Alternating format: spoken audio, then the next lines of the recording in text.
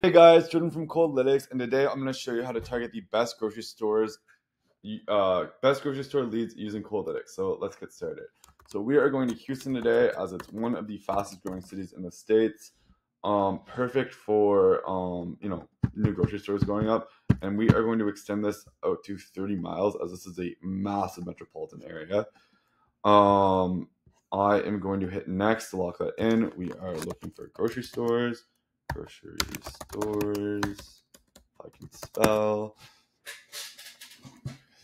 Yeah, we see a lot of leads. For instance, we see two Food Town leads, which I know is a national chain, but we're gonna apply a filter to get rid of those. So, I'm gonna hit next and lock that in. We're looking for owners and founders and directors and executives. We are looking for only one owner, but in case they have a C-suite title like CEO, it'll account for that as well. Filter. So the first one I want to do is I just want a Google review. Set this between a 3 and a 5. That way, you're working with a company that has great client and customers relationships, and they're gonna have a good relationship with you at the end of the day. So next to lock that in, we are now going to franchise or national chains, and we are excluding franchises and national chains. And finally, we are just going to set a we're gonna set a Google Maps search position, and I'm actually just gonna set 15 for the higher end. So we just don't want to work with companies lower that have higher than this, because they clearly don't care about SEO.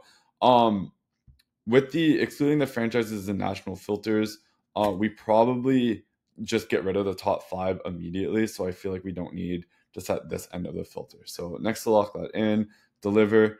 Honestly, as grocery stores, you could be a business trying to sell a service to a grocery store. You could be a marketer trying to sell your marketing service to a grocery store. With that being said, I'm actually just going to go ahead and add all these. I think these are really great for all these metrics are really insightful in this industry. Revenue, headcount, and data established are honestly like the biggest ones.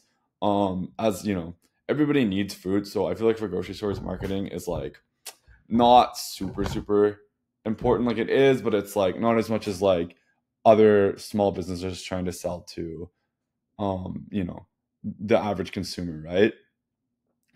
Yeah, but revenue, headcount kind of will determine your longevity for how long you're going to work with the company. Data established is good for seeing like how long they've been in the game. For instance, like how long their company has been around. Ad pixel is really useful too, just see if they care about marketing at all, if it's like a local grocery store.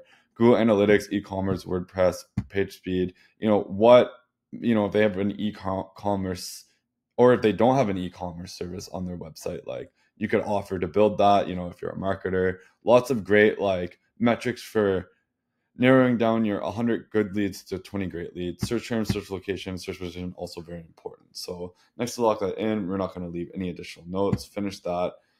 Make sure to give it a title, set your context required, save it as a draft just in case when you launch it, when you launch it, if you want to make a change, you can go back and change a filter, and you're not starting from scratch, as you can see here. So I'm going to launch that. Grocery stores in Houston, it's allocating, which means our team has it and they're working on it, and it should be ready within 24 hours. So yeah, that's how you find the best grocery store leads using Coldlytics, and I hope you guys have a great day. I'll see you in the next one.